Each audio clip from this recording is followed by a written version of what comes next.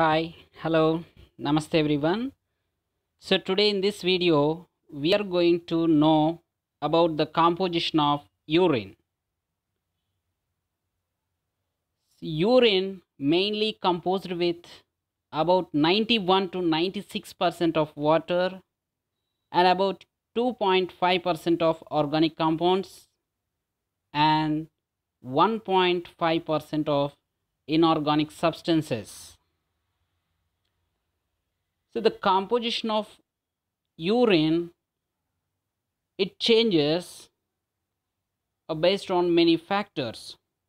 For example, when there is less water in the body, then they excrete very less urine and highly concentrated urine.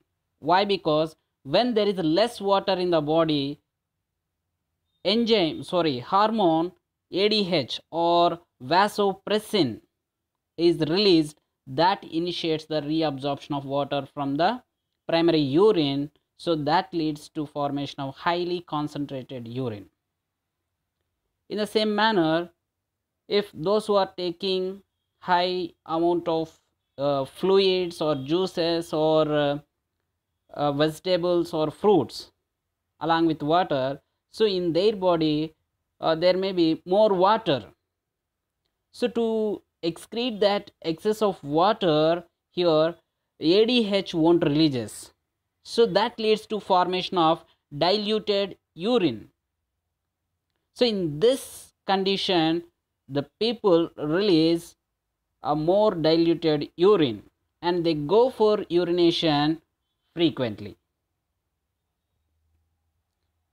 And this may, the quantity of water in the urine may changes according to the environmental changes.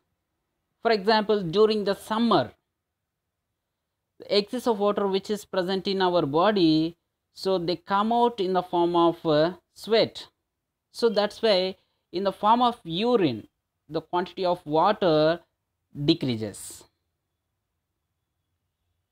And during the winter season, we urinate more. We go urination frequently. Why? Because so during the winter season, the rate of perspiration is less. That means we lose very less amount of water through sweat.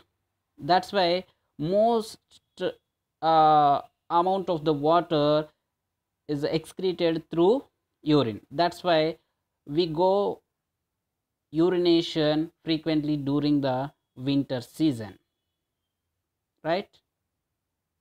Look at this chart.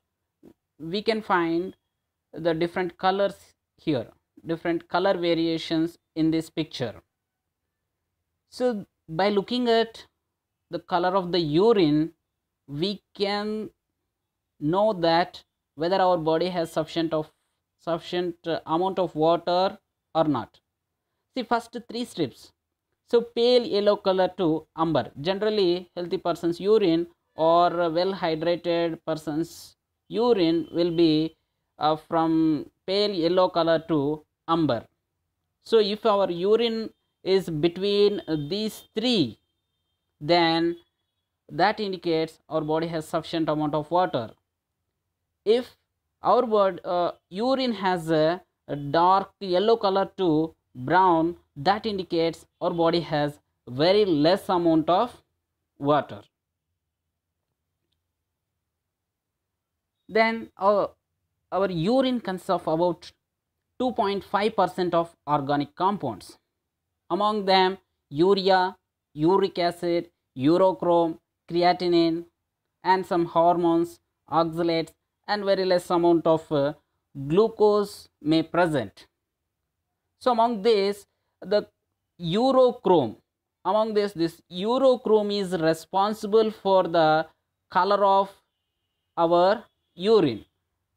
So our urine will be light or pale yellow color to amber. So for that, this urochrome is responsible for that. This is formed as a result of The urochrome formed as a result of breakdown of hemoglobin in the liver and excreted through urine. Even the quantity of these organic compounds may changes from person to person. The people who are taking more proteinaceous food, so in them, in their urine, we can find more urea. And the people who are taking carbohydrates in large quantity, so we can see hike of sugars in their urine. And finally, inorganic substances. So inorganic substance constitute about 1.5% of the urine. It includes mostly chlorides and phosphates and sulfates of sodium, potassium, calcium. Along with that, in traces, iodine and magnesium also we can find. Okay, so this is about the composition of urine. So urine is a pale yellow in color, and there are about 91 to 96% of water and 2.5% of organic compounds such as urea, uric acid, urochrome, creatinine, hormones, oxalates and glucose. And along with that, 1.5% of inorganic substances are present in our urine. So this is about composition of urine. So generally our urine has a slightly acidic in nature, but later it converts to a slight alkaline. Okay, so thank you.